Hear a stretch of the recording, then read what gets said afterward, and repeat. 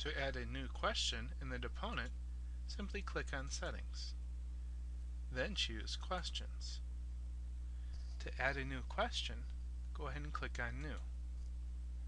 First, choose the category that you would like. Next, type in the question using the iPad keyboard. When you are done, click Save. Your question is now saved. If you would like to remove a question, use your finger and hit the red X.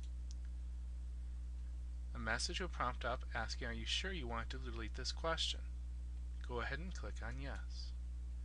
If that question was part of an existing deposition, that question will stay only for that one deposition.